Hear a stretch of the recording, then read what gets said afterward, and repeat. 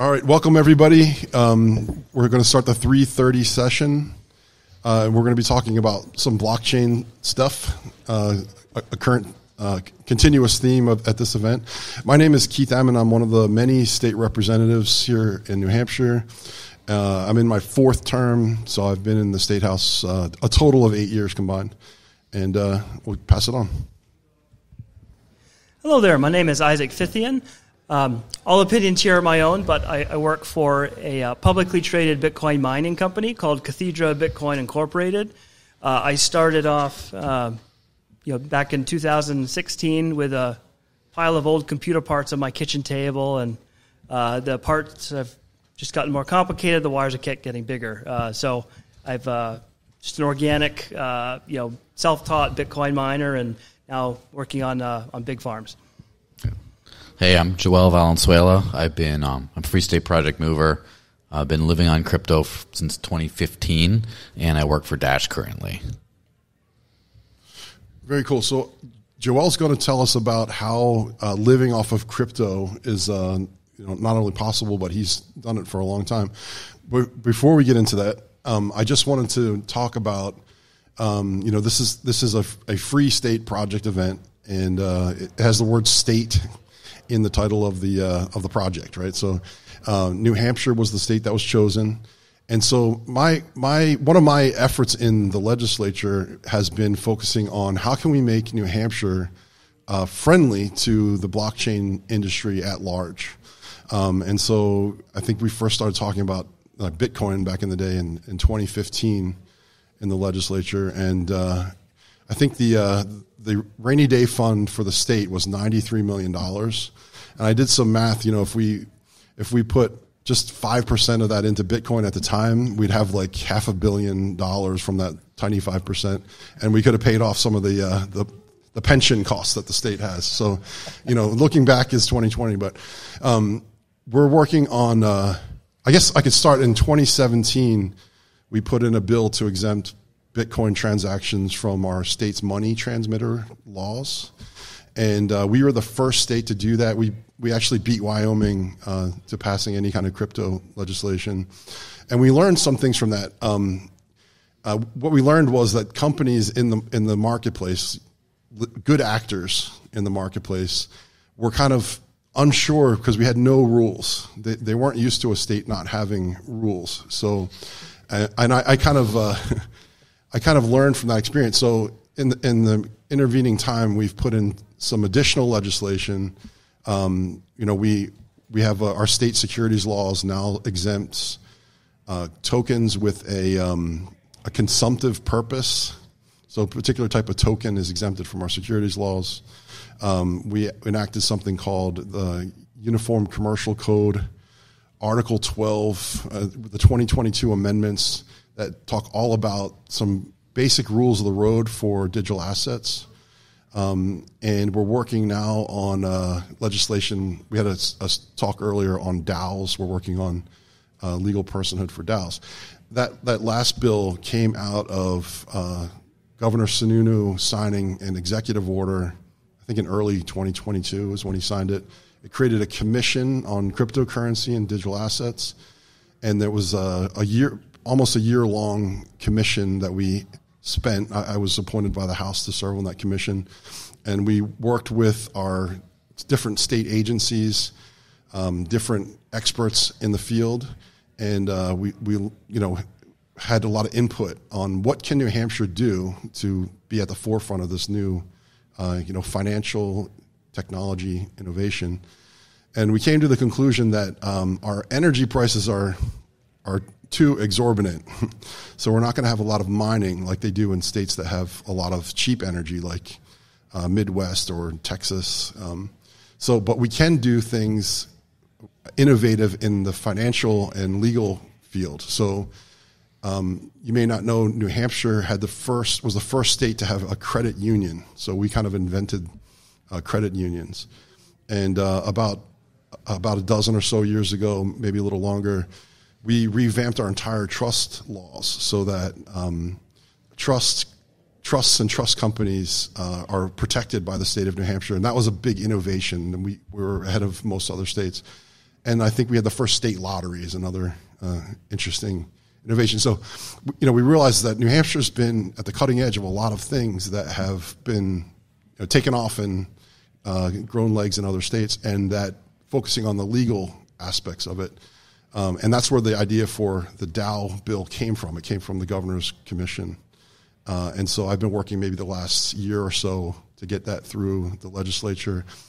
It passed the full House a couple of weeks ago. So I introduced it a year ago, and we worked on it over the summer. And it passed the full House, something like 340-something to 30-something. So by a large bipartisan majority. It's one of the reasons I like this issue, because it is bipartisan. And we want to, I think I mentioned in a talk yesterday, we want to make New Hampshire the lifeboat. And a lifeboat needs different things. It needs, energy and currency and defense and, legal protections and Second Amendment, all those things that we would need to make New Hampshire a secure lifeboat. And I think this is definitely a good focus for efforts in the State House. A lifeboat needs to stay afloat. It does need to stay afloat. It's no good at the bottom of the ocean, right? And so I'll pass it on to Isaac here. I met Isaac through the Governor's Commission. Isaac came in to advise us on how mining, the energy consumption was a big question about mining. And so Isaac educated our commission on the benefits of Bitcoin mining for the energy grid, which was very interesting. So pass it on. Thank you, Keith. Yeah, one of the big misconceptions out there is, Bitcoin has the sole focus of a scorched earth policy to consume energy at all costs and destroy the world, and it's just not the case.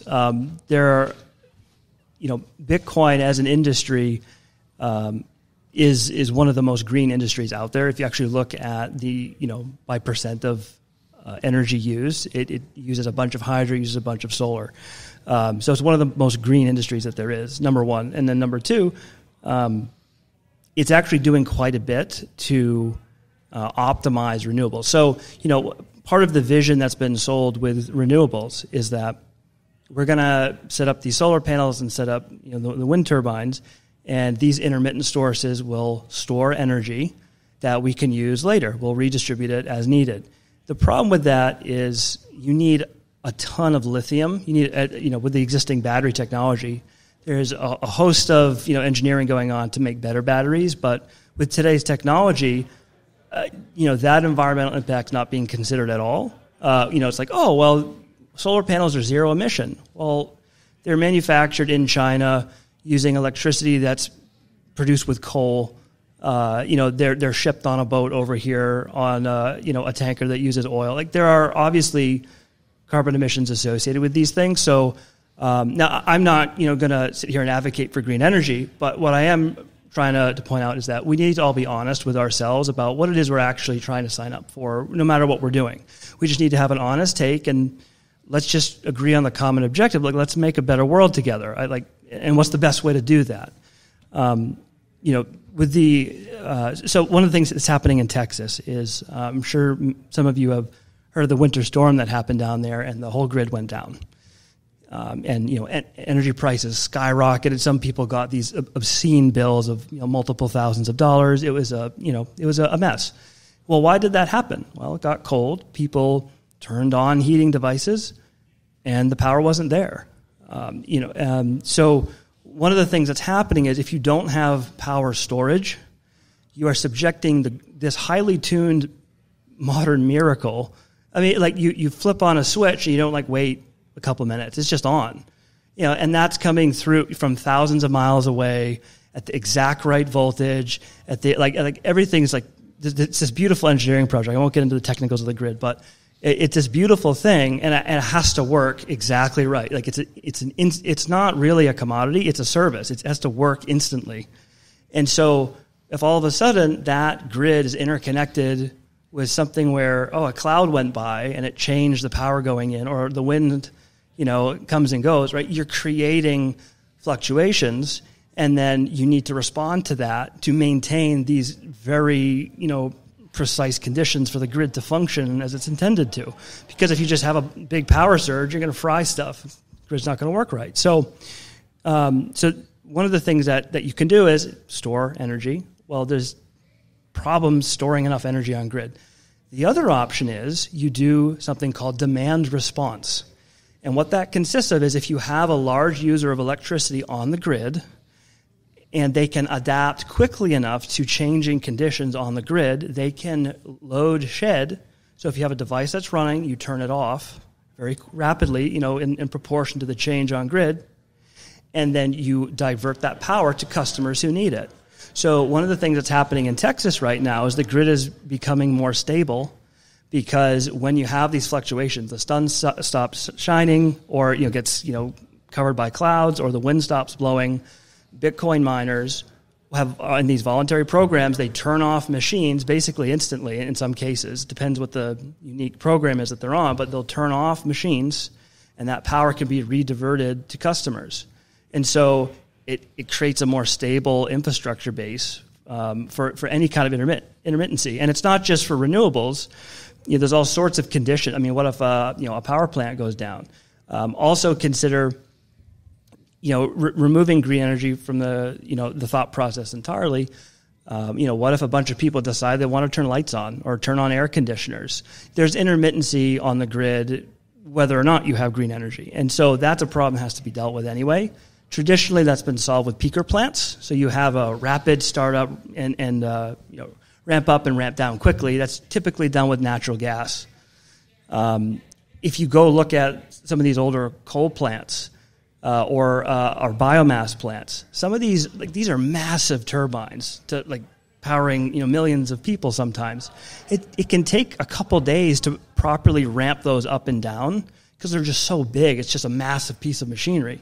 So if you have something that takes a couple days to ramp up and down and a bunch of people are turning on their air conditioners, it's not going to work. So you need to have something that can react to the grid conditions that are the intermittency caused by green energy is causing some intermittency inherently. The sun doesn't always shine exactly the same way every day. The wind doesn't always blow the same way all the time.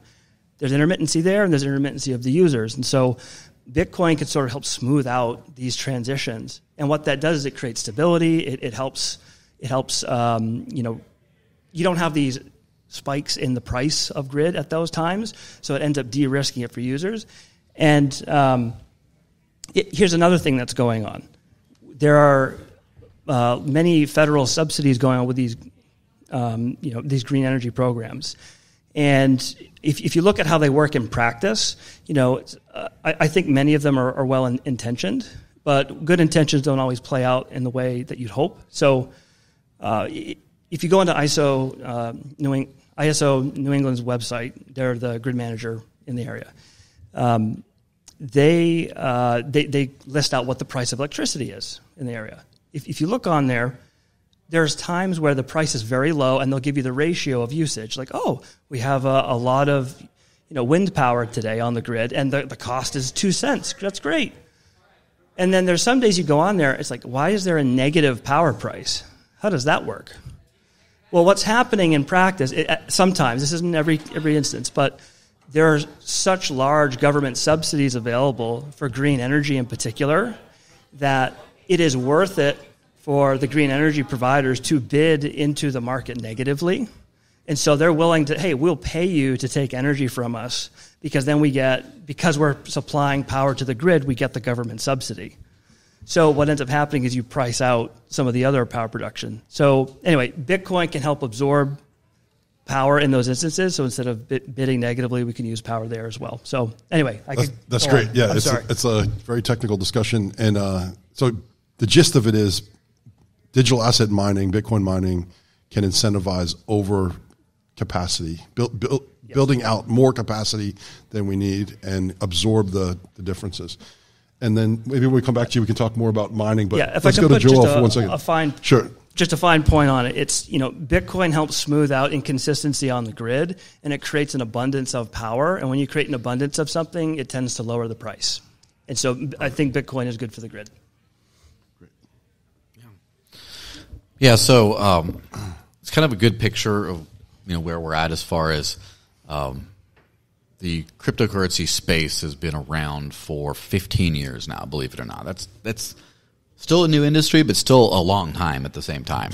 And I'm really admire the work that Keith and some of the others are doing in trying to make sense in a legal sense of these innovations and try to package them into a framework that works in modern society that works out really well. I mean, especially because, I work for a DAO, and it's a kind of a nightmare of like, who's your employer? Where'd this come from? All this kind of stuff. If you want to do things in like a compliant kind of way, it becomes challenging. So I'm glad that we're kind of working on that.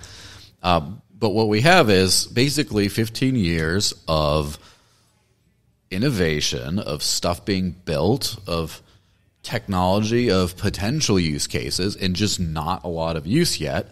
And then, of course, we run into the problems behind that kind of keep things from being adopted in a very mass scale. Like, what's the legal framework for this? Is Bitcoin mining going to be banned tomorrow? And then I don't know if that's going to work anymore. My whole business model goes away. Like, there's all that uncertainty trying to be solved. And I feel like a lot of us are sort of waiting in this middle space where a lot of people, well, maybe not me, but a lot of people are sitting around waiting for everything to be solved before they start taking advantage of this, what I call freedom tech, right? And there's a lot of, that makes a lot of sense to a certain extent, right? Unfortunately, this isn't just I'll wait until smartphones are standardized before I get one. I'll have my flip phone until, that's fine. The challenge with a freedom tech kind of thing is sort of like the same challenge of the freedom area, like the wonderful free state of New Hampshire, where you can't wait until they figure out all the freedom over here, and then I'll join the project, Let's wait for them to do all the hard work and figure it out, and then I'm just going to still stay in the, zombie land of Southern California and deal with all that stuff until the world is free here. At some point, there's a little bit of a risk thing in the middle where you might make a move to New Hampshire to experience freedom now, and it's not 100% guaranteed it'll be the libertarian paradise in the next 5 to 10 years, but it's very likely, especially if people take action. And I like to kind of, put that allegory onto crypto, where in 2013, I got my first Bitcoin when I was traveling through Chicago, and a friend of mine paid me back for his pizza as part of the pizza we shared for lunch in Bitcoin. And that's 2014. I wrote some copywriting stuff for some of the early Bitcoin promotional materials, got paid in Bitcoin. I was really excited. 2014's Liberty Forum, I was giving people, which was also in Nashua. It was in Manchester for a while, but it's also in Nashua. I was giving people rides to the airport, and they were paying me in Bitcoin. I was very excited about that. And then in 2015, at the end, I decided to stop accepting fiat currency for payment, just to because I had flexibility at that point in my life, single, no debt, all that kind of stuff. And I was like, I can take some risks here and try this radical new stuff out, this new technology, this new money out. And since then, I haven't looked back. And it was quite the project at the time. Today, it is not quite the project anymore. It's not that hard to use cryptocurrency in your daily life to a certain extent. And if you want to live entirely off of it, to just not have fiat currency and maybe not even have a bank account for the most part, you can do it, and it's not that hard. You don't have to be a crazy person like I was when I did it back in the day. So I'd like to persuade some people to try some things out, right? Because as I'm sure anyone who saw Tulsi speak, she's getting very worried about the coming CBDC regime. A lot of us are. It's not a very specific thing that people are like, this very specific piece of legislation is going to be passed in this thing. As long as we can block that, we're going to be fine. It's kind of a mysterious threat to a certain extent. We know what it represents. We know what it encapsulates, but we might not be able to, see it specifically coming in time. But more importantly, every single person who holds dollars and uses a bank account that you require government approval to have to use your own money, which is everyone in this room, I'm pretty sure, needs government approval to access their money, and it can be revoked at any time. Do you really think that people like this are going to have a choice when a CBDC gets rolled out? Just be like, I'm going to opt out. It's not that simple. You might just say one day your bank account or whatever is just, oh, guess what? This is now running on the FedNow settlement system run by the Federal Reserve, and it's all connected to your identity. And if you open a new bank account somewhere else, your identity, CBDC money, whatever, follows you there, and now you're stuck in the system, and that's how you get paid, et cetera. And this becomes a more likely outcome the longer we stay with like 100% participation in the fiat and central banking system. If people are in the system 100%, maybe they're grumpy in the legislature here or there. Or if tons of extra awesome people like Keith get elected, we have a better chance. But the best chance is to start getting out of this system, start having backups before it becomes too late. So, first off, before, after I wrap up or whatever, in the question and answer period, feel free to just ask me any specific questions. I can answer any specifics that I know of. And if I don't have an answer, I'll get back to you, because I really want people to stop using dollars if they can, right? I really want that to happen eventually. And so the first thing is there's three major things, and I talked about this morning, that we're trying to achieve with cryptocurrency. Of course, a lot of us, people have different things. Some people just want to make money, right? Some people just love playing around with weird tech. Some people want one thing but not the other, whatever. But the three big pillars, in my mind at least, of a freedom money are, one, the elements of it, the unit of count, whatever, the supply, cannot be inflated or devalued at a whim by a central party elsewhere. It's kind of like, gold, right? Or something, some scarce asset. You don't have to worry about the central government, the Federal Reserve, printing a ton more gold. They can't really do that. It's not really, obviously there's tons of nuance to this. Don't come after me, but you know what I'm saying. So that's number one. Number two, do you have money you own, you control? And so, for example, I'm just pull out some coins. Not that I have to, just to wake you guys up. A couple of these. I possess these in my hand. The only way they can be confiscated from me is if someone comes and hits me over the head and put up a good fight. Not for this, man. Wait until I pull out some. I don't own enough fiat currency to be worth hitting over that, right? I see your private key written on it. Yeah. Oh no. But so this is in my personal custody. No one's money in their bank account is in their personal custody. It's in the bank's custody. And if you say, I want to use my money, you have to have their permission to get it out, and they might not. So that's the second pillar, is money in your control, your direct control, which cryptocurrency does allow you to have if you hold your own private keys. And then the last thing is to be able to transact irrespective of your identity. And so there's these awful, pernicious things called know your customer, anti-money laundering laws, which basically just, in a lot of cases, say you need to present ID in order to have a bank account or access certain financial services.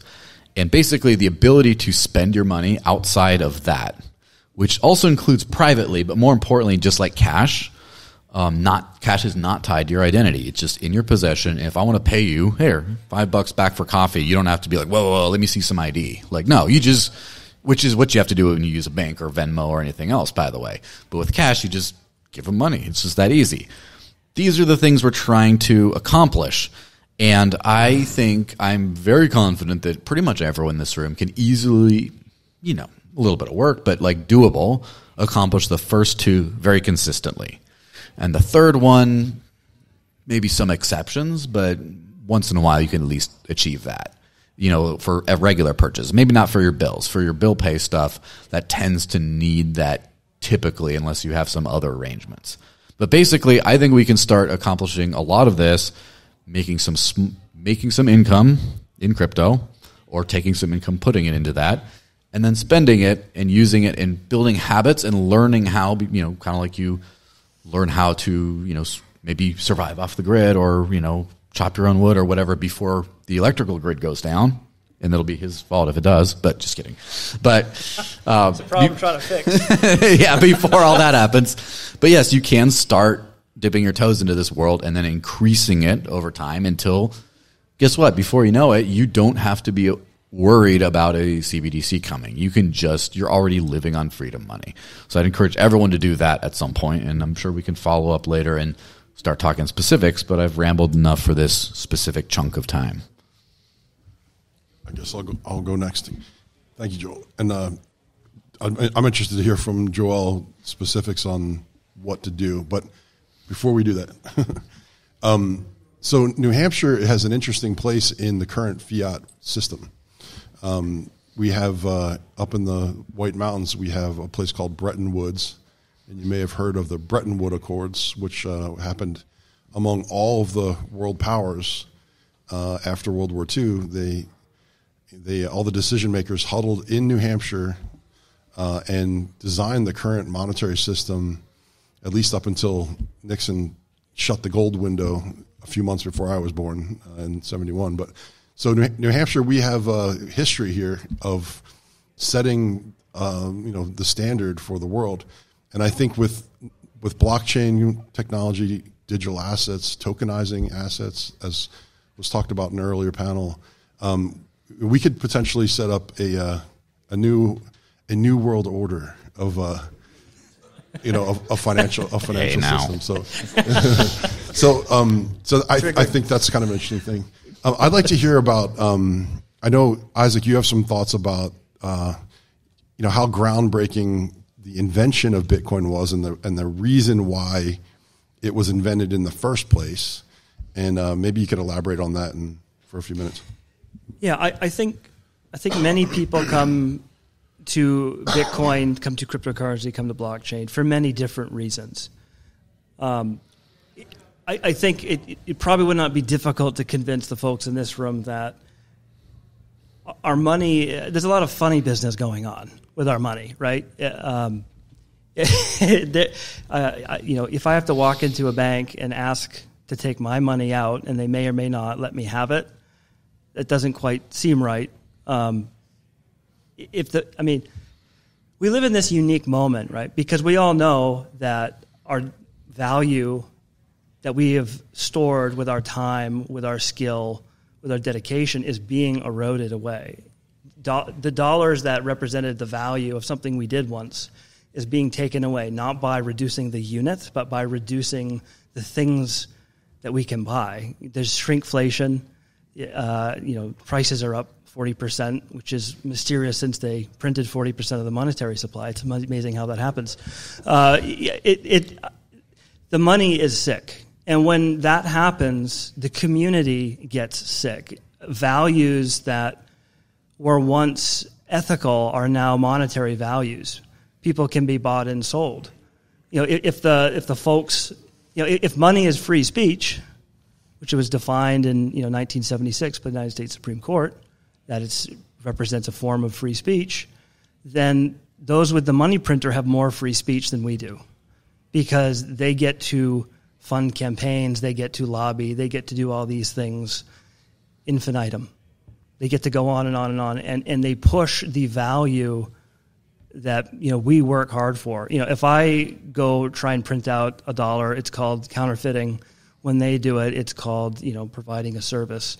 And it's incredible because in the Constitution there is no right to print fiat currencies. In fact, the founders had experienced fiat currencies in each of the states. The states had their own fiat currencies prior to the Revolutionary War, and they saw the horrors that happened, like all of these things that happened, right? And so the basis is there in our Constitution. So we've strayed from that. What is the mission of Bitcoin?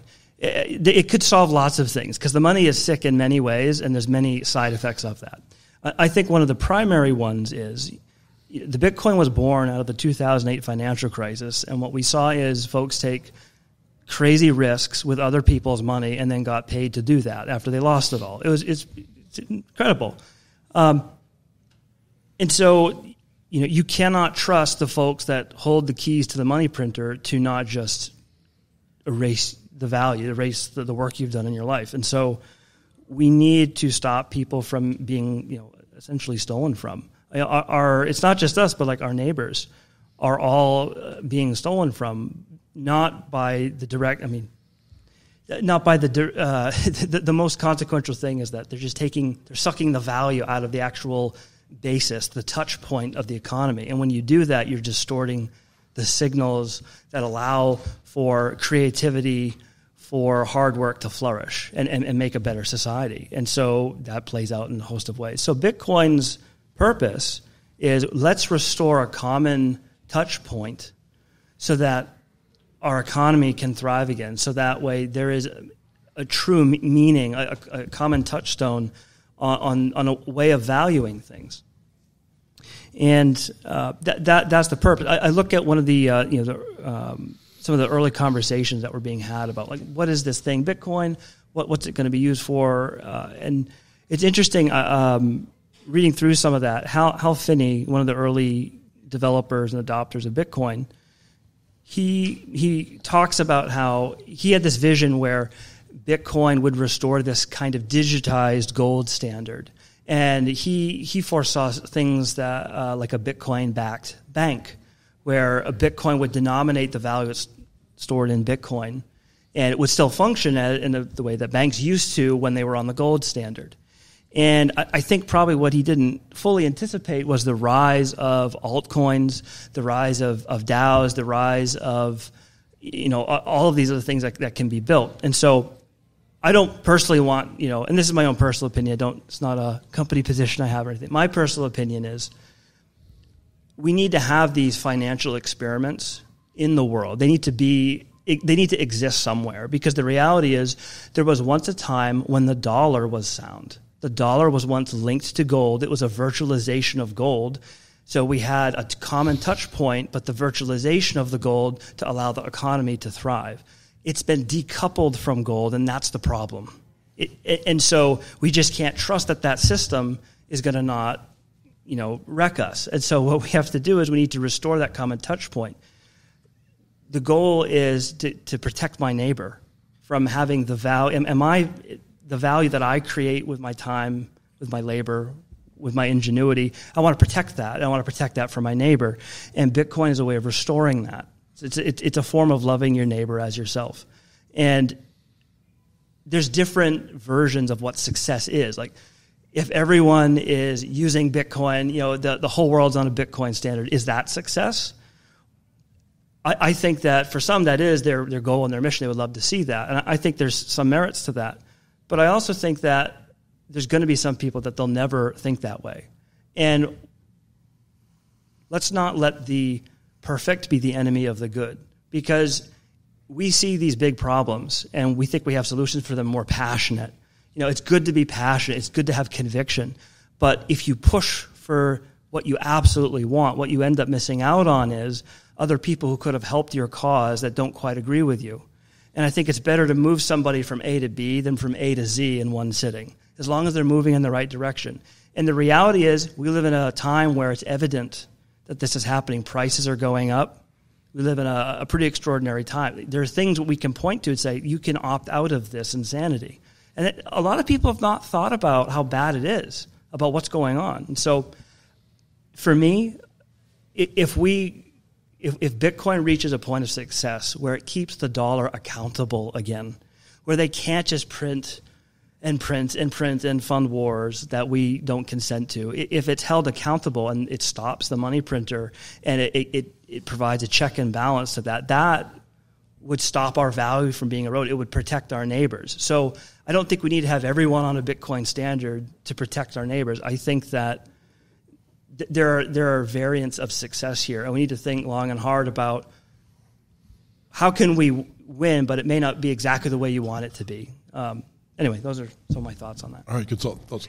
And Joel, you talked about how we all need to learn, have a plan B maybe, to learn how to use crypto in our everyday life. Could you give people 2 or 3 like concrete suggestions for how to get started doing that? Yeah. So the first off, just if anyone wants to volunteer, of course, does anyone here have any cryptocurrency anywhere? Oh, so there we go. So that first that I first see a boating accident in the back. Yeah. How many of you did have cryptocurrency, but last week your dog ate your private key back up? Just a couple of you. It'll be all of you before you know. I'm just kidding.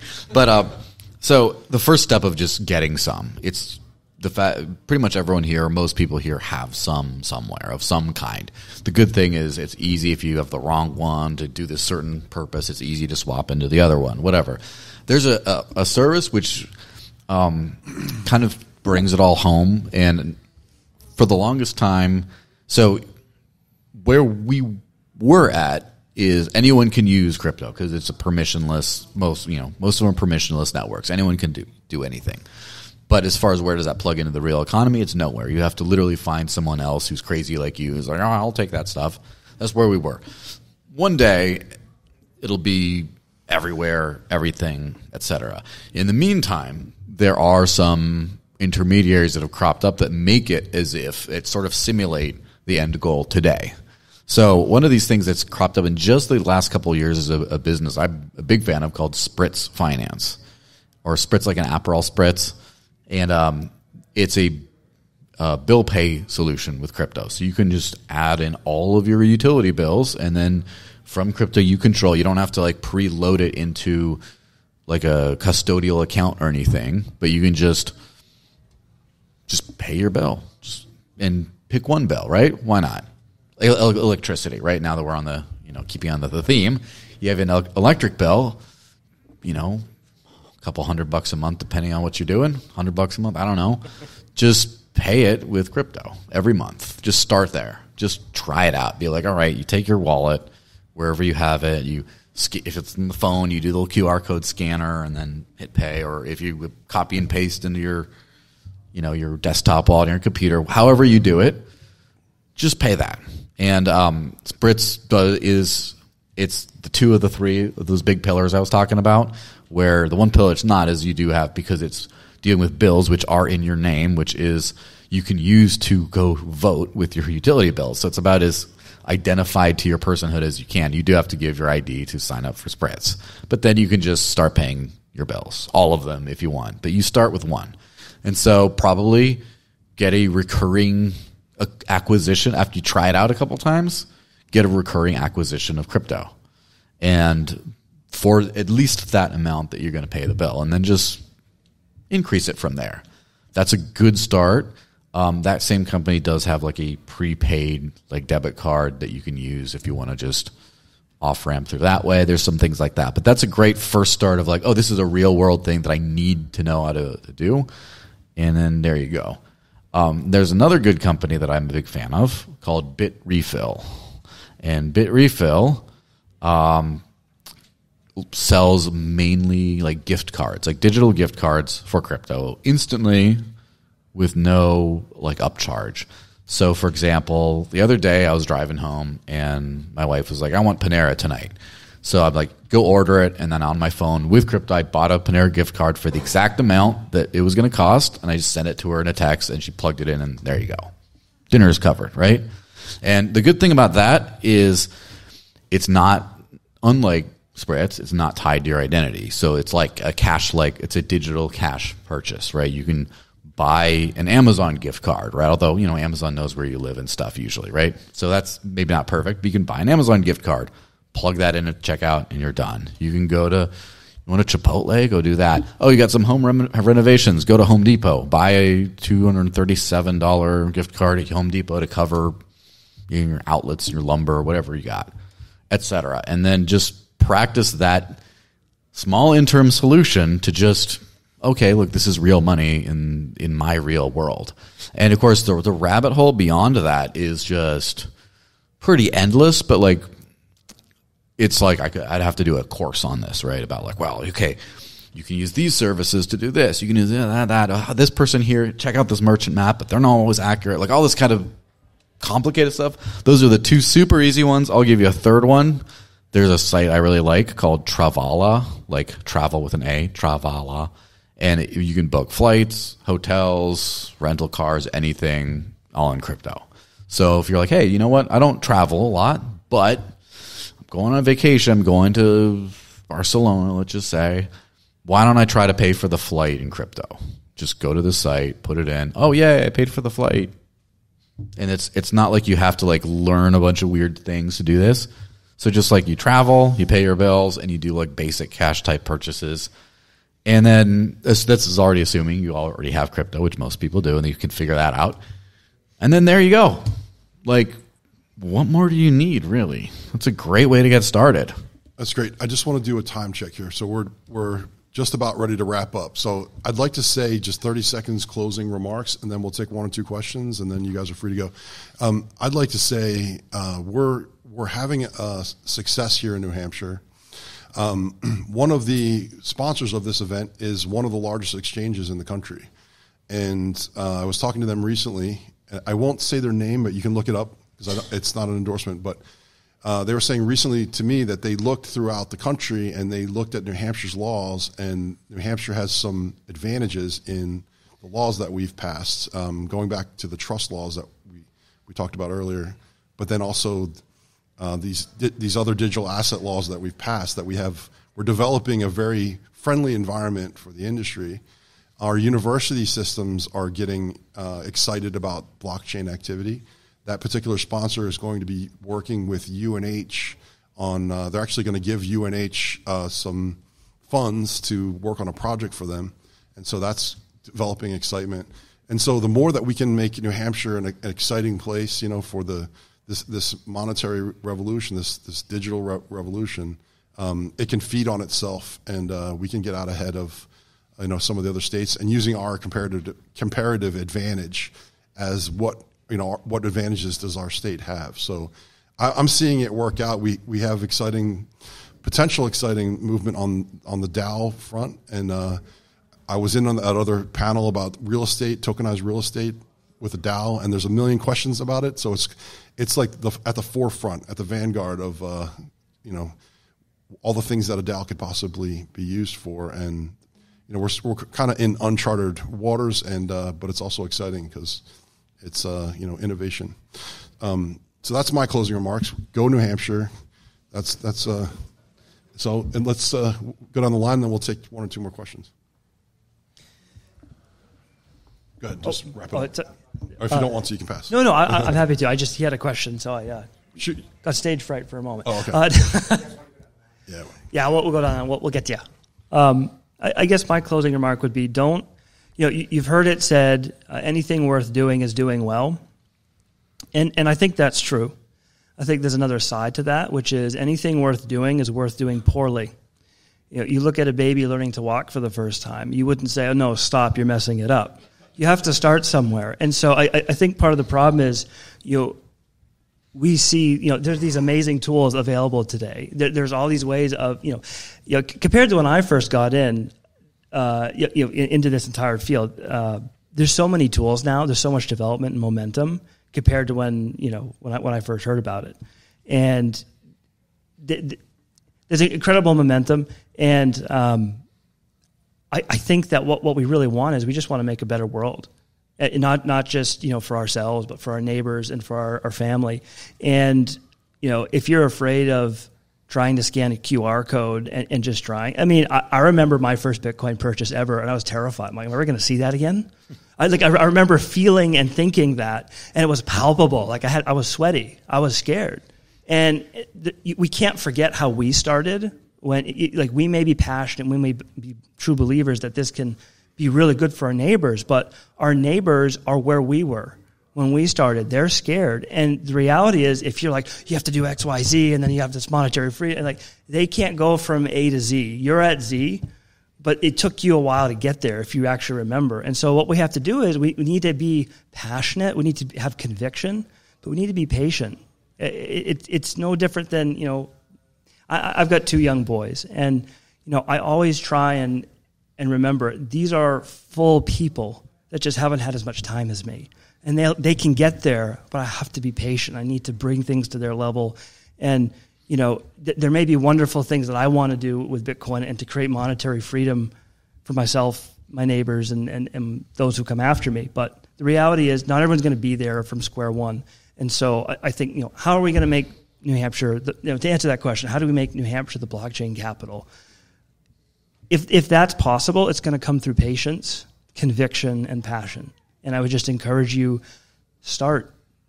Like if you haven't, if you believe that this could be a future, for if you want to opt out to the insanity, start.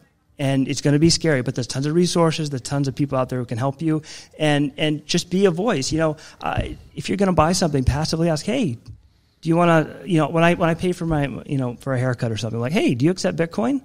Like, oh, well, you should look into it. You could save a lot on credit card processing fee. Just like drop little things like that. You don't have to go on a whole evangelistic tour, but just you're going to live your daily life and just be there, be present, and show that there's another way. All right, very good. Joel, want to wrap up? Yeah. We have the opportunity in our lifetime to separate money and state. And freedom money is here today. It's usable. You can use it today. CBDCs are coming. Start living on crypto before it's too late. Very succinct. All right. And gentlemen in the third row, you had your hand up. Yeah, I was just trying to reconcile the two. I'm trying to accumulate more crypto. Yeah. Trying to reconcile paying with a appreciating asset versus a depreciating asset. I don't really want to part with my crypto. Right. It's Gresham's law, right? Yeah.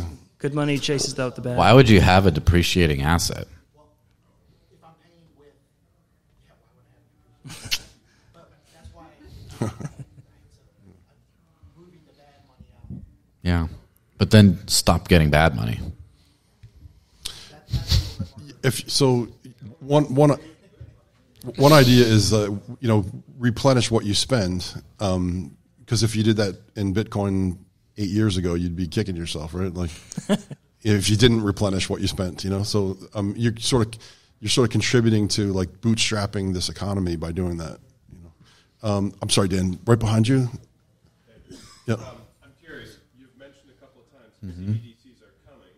Let's imagine that for those of us who are W-2 employees and we work maybe, in big tech, and our employers say to us, guess what? You're not all going to get paid in CBDCs because technology is wonderful and fourth industrial revolution.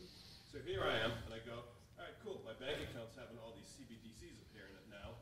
What's to prevent me and everyone else, though, from getting rid of that garbage and going to buy gold or Bitcoin or anything else? Why would the government just stand by and allow its CBDCs to be used by people like me instantly to get the hell out of that every 2 weeks? Yeah, the question is, why would they allow that? Maybe they won't. That's why the more we try to extricate ourselves from the system, the better. The thing is, if 100% of people are paid in fiat currency, in dollars, whatever, and when they flip to CBDCs and they try to say, if 0.5% of people then try to buy Bitcoin or whatever, or buy any cryptocurrency or whatever, it's easy to smash those people and just say you can't. And I know a lot of people have had a lot of bank accounts shut down because their bank learns that they're using it for crypto and they're just we don't want to deal with that. But if 30% of the population is just dumping it right into crypto, those people are going to freak out if they're prevented from doing that. And they're at least going to go to the polls, if not, go to the streets at that point. It's so much harder if there's a mob of people kind of using this. And hopefully also if a company's like, hey, a third of my employees are converting their paycheck instantly to crypto, why don't we just pay them directly in crypto? And then all of a sudden you don't need these go-betweens as much. There are lots of companies out there that pay directly in crypto. I've been paid by a few different companies over the course of my life directly in crypto. And I do pay all my contractors, everyone under me, they all get paid directly in crypto. So this is where it kind of goes. I think we can make it happen. We're getting the hook. Dan, do you have a 10-second question in the front row? New Hampshire tragically has the highest electricity costs in the lower 48. What is your break-even wholesale kilowatt-hour price for mining? Do you have that? In the state of New Hampshire? No. What is In general, it probably fluctuates, I'd guess. Yeah, I mean, so it really depends on the efficiency of the machine that you have. So, we're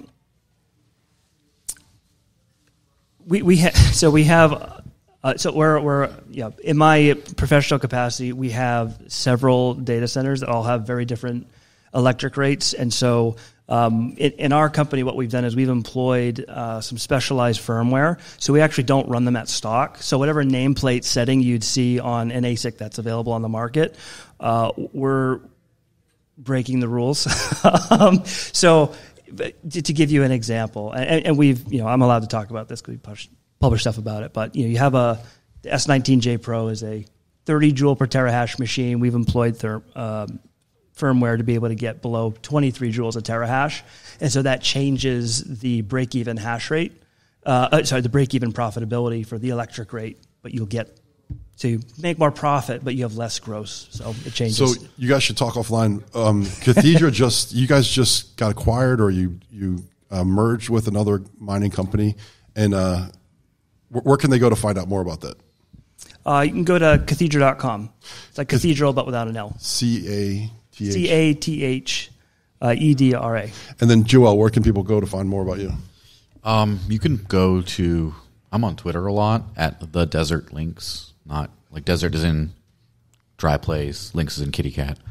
That's where you can find most of my stuff. I have the same handle a lot of places. Also, if you want to go to dash.org, that's a project I'm working for right now. It's a great, probably the easiest, fastest, cheapest spendable crypto out there. So even if you end up migrating to other ones, that's a great place to start and get spoiled by a good user experience, and then go on to other things. And then if you look up Digital Cash Network, that's the podcast I do, and so that's on the side, and so great for some interesting spicy takes, some education, all that kind of stuff. All right, great. And then I'm Rep Keith Ammon on Twitter. You can find me on there. All right, thank you, everybody. We'll get ready for the next panel. Thank you, guys. Thank you.